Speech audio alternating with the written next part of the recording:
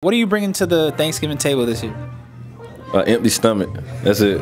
I can't cook, bro. I'm gonna be real. I can't cook. I can burn water. Let's put it like that. I will bring my appetite.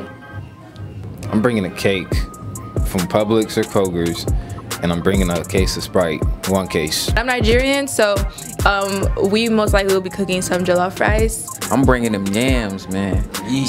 Not sweet potatoes, man. Them yams, man. It's a difference. See, you need to know the difference in order to know what you really get, man. What are you grabbing first at the dinner table? Whoever's making mac and cheese, this is actually the season where you need to show out, don't disappoint. You know, it's kind of like your year.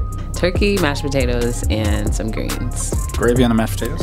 Absolutely. I ain't gonna cap. I might get that cornbread first. You know what I'm saying? I like my bread, you feel me? I might start there, and then I get into the turkey, you feel me? Maybe fried or baked, because we get both, you feel me? You know what I'm saying? So I might get the fried, then I maneuver to the mac and cheese, but last but not least, gotta get the yams, man. If your mom's make good baked bean and mac and cheese, call me.